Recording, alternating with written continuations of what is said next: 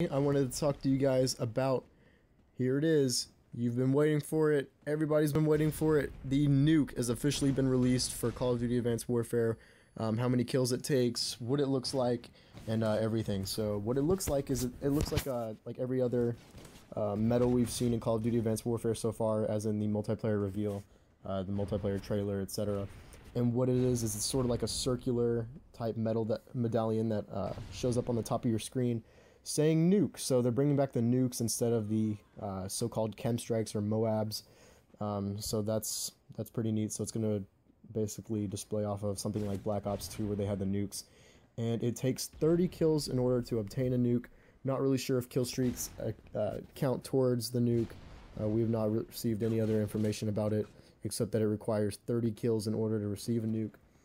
So that's all I have for you guys today to talk about the nuke. We'll have to see more about it when the actual game comes out, or if there's more clips being released. But this is what we know of it so far.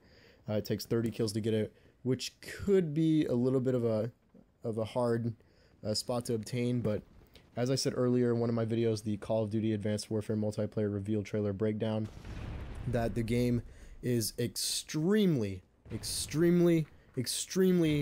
fast-paced. The game goes by so quick. Literally, your sprint is 3 times faster than Ghost's, even if you have unlimited sprint.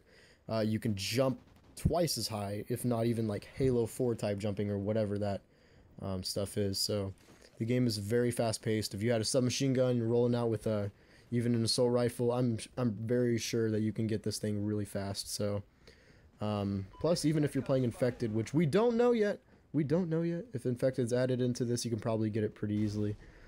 So anyways, guys, yeah, that's basically it. You just have to work really hard being fast-paced into this new exotic Advanced Warfare environment in order to obtain this. So anyways, guys, thank you for watching. Look forward to more Call of Duty Advanced Warfare news on my channel every single week, and thank you for watching. See ya.